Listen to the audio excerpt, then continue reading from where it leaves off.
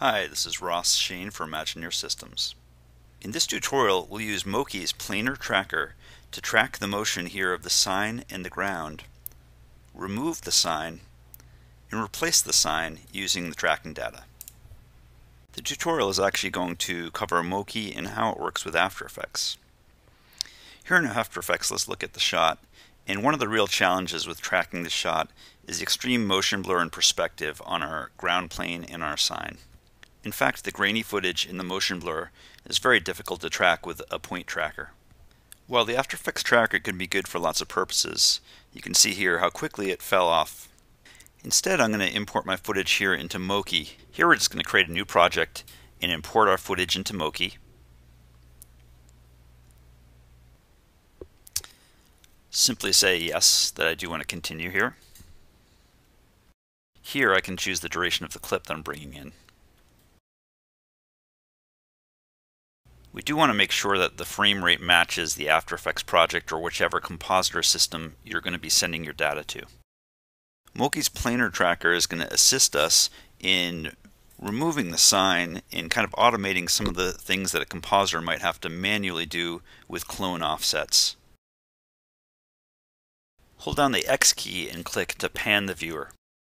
We can create an X-spline and create a shape that represents the ground plane. Just click to add a point, and then with a right click or a control click to close the shape. In the Layers tab, I can give this shape a name. Here we'll just call it ground. And then I can create another X-spline. The second shape is going to be used to track the sign. As the sign is closer to the camera than the ground plane, it's going to go above the ground plane in layer order. And again, we'll simply select the layer and rename it. Here we'll call it sign. I'm going to create one more shape for the car door. By masking out the car door and tracking it, it will allow the ground plane layer to actually track through the whole shot. And we'll go ahead and name that just so we know which layer is which. Now I'm going to select the layer which is going to be the tracking layer for the ground plane. I'm going to go to the Track tab and make sure that we turn on Perspective. Still in the Track tab, now we're going to hit the Track Backwards button. And to save ourselves some time, I'm going to take this 50-second worth of tracking and compress it into 4 seconds.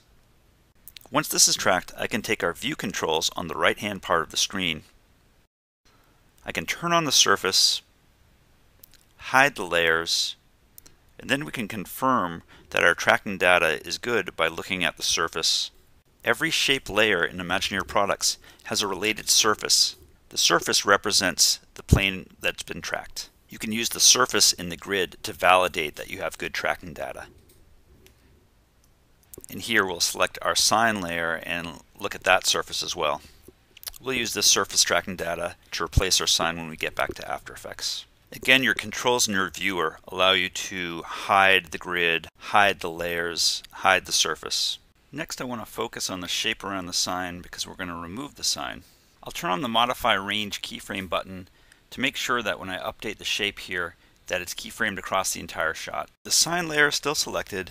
We'll go to the Remove tab. In the Remove tab, there are options that will affect your render, and these have to do with the luminance changes, if there's a clean plate, or if the background clip has much detail. We're just going to leave the illumination model set to none and go ahead and render.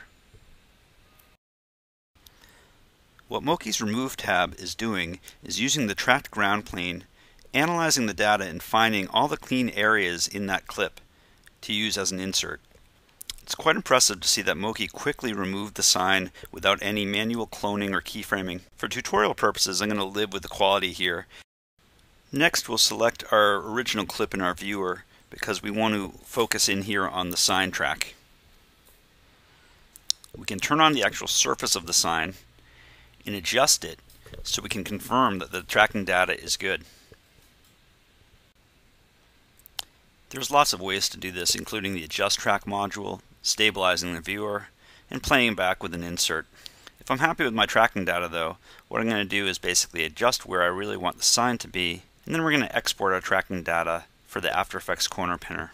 In this particular scenario, I'm actually going to use a sign that's already created in perspective in the shot. So what we want to do is go to our Layers tab and select Align Layer to reset the surface back to original frame. This is a great technique if you're using paint or clone, or you're basically using an insert that's already created within perspective. At this point, we're going to go to File, Export Tracking Data, and send this to After Effects Corner Pinner. You can simply save this data as a .text file. And now that that is done, we're going to go to After Effects to finish up our composite. Next, we're going to import our clean frames that Mokey rendered. Mokey defaults to render to the results directory that's within your project directory.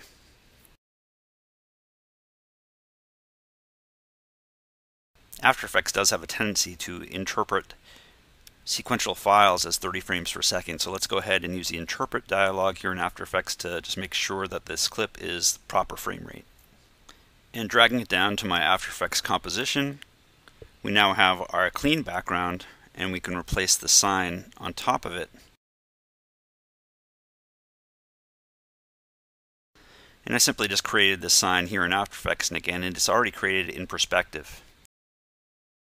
Since the sign has already been scaled in the After Effects layer properties, I'm going to pre-compose it so that when I get my tracking data in here, it's going to properly line up. Now to get our tracking data, what we'll do is simply bring up the tracking data in a text editor, copy it, go back to After Effects, and paste it right to our layer. Just remember to be on your first frame in After Effects when you paste this data. After Effects will interpret this as a corner pin effect. Mokey's corner pin export data for After Effects does not support motion blur. So what I'm going to do just to finish this composite is pre-compose the layer, then add the force motion blur effect to simulate motion blur. Those of you that own a license of Mocha or Mocha for After Effects version 2 know that this has been updated to support motion blur in later releases. And there you have it. Mokey's remove tool was able to quickly remove the sign from a shot, create a clean plate, and send the tracking data for the sign back to After Effects to finish our composite. For Imagineer Systems, this is Ross Shain.